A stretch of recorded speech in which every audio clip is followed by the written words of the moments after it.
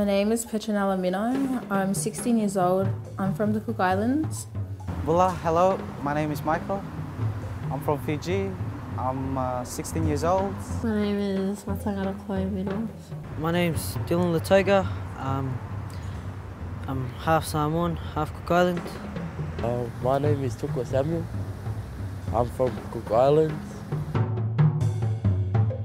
I've got two older brothers, a younger sister, and myself. I'm expected to take care of my younger sister, wake up every morning to get her ready for school because my mum, my dad and my two older brothers are at work.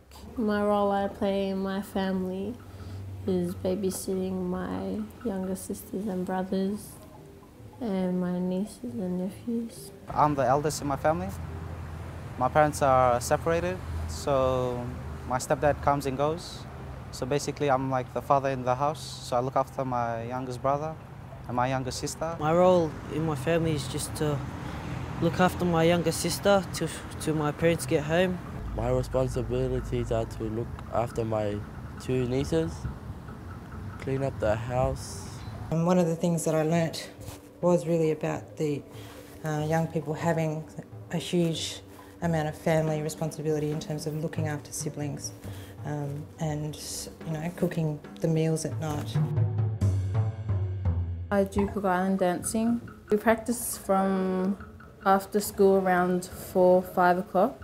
My tradition is boys getting their hair cut, dancing, singing, string band. Your parents organise a haircutting ceremony for you.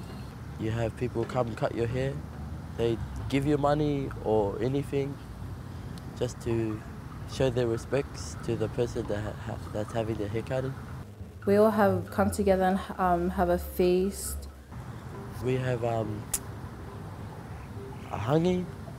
In Fiji, our traditions are the fire walking, the lovo and drinking kava.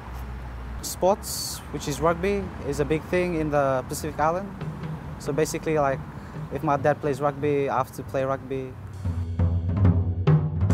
I'm expected to be in dancing.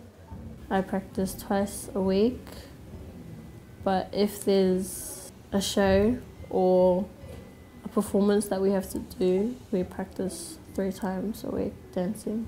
After schools, I have to look after my sister, so she's safe. My cultural expectations are to show my respects. Family's a huge part of who we are, part of our culture. And for the family to be there, it's something that's very, very important to us. And sometimes, unfortunately, it means that school is put on, the back burner. But family is definitely something that we consider a priority in our lives. When I have to practice, I have to go home, babysit.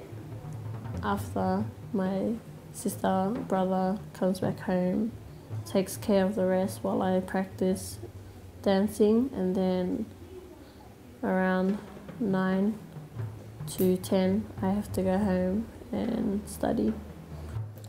I have to take so much time off school for specific occasions. You gotta be there when someone passes, and it's just hard to be there at the same time as school's running and teachers wondering why, what happened, and you're just too scared to tell them that, you're upset already. There's various reasons around either babysitting issues, you've got younger siblings that you have to look after, being involved in cultural musical groups and things like that have to travel for events or for festivals. Sometimes that unfortunately takes priority over coming to school. Experience with the families has been very positive. However, it has taken a bit of time in terms of getting to know how their cultures work and their families work. I like the teachers to understand that I have other responsibilities, like looking after my younger siblings and my 2 younger nieces, and that I have dancing, that I'd like to be encouraged more. by the teachers in and out of school. I want the teachers to understand my cultural backgrounds and where I come from and what happens at home, outside of school, before school. I just want the teachers to know that I have outside commitments as well. Like rugby for me is like my main goal. They love seeing their teachers outside of school and coming to watch them, and it really does make a difference, I guess, within the classroom. My parents, they're usually busy and they don't have enough time on their minds to call school and just contact the teachers about us, because they got everything else going on around them. My parents don't engage with anything in this school because I don't tell them. They're just very busy with their work, trying to provide food for the table.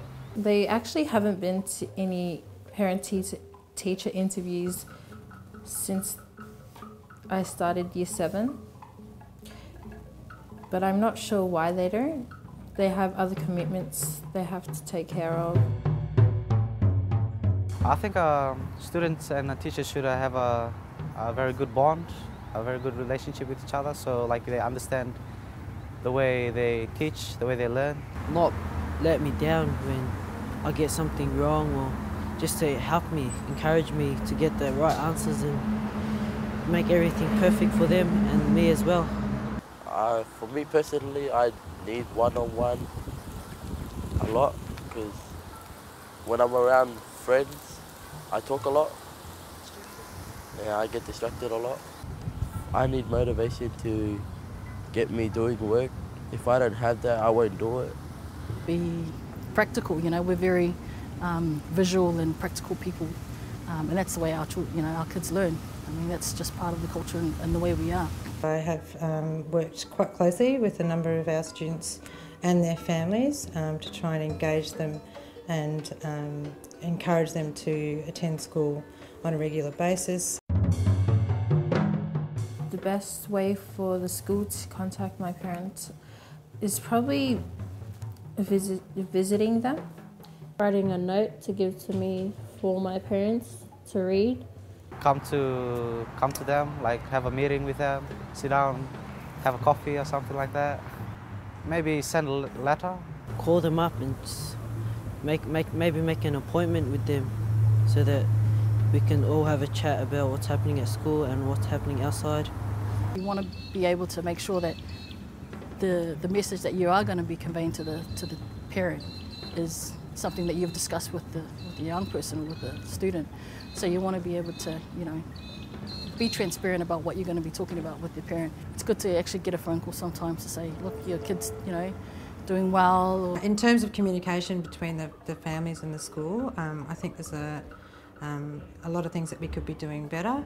And I think that, certainly in my experience, is that making that first contact as a teacher certainly bridges that gap and makes things more comfortable. And we need to ask the students on an individual basis how the best way to contact their family is, because different families work in different ways.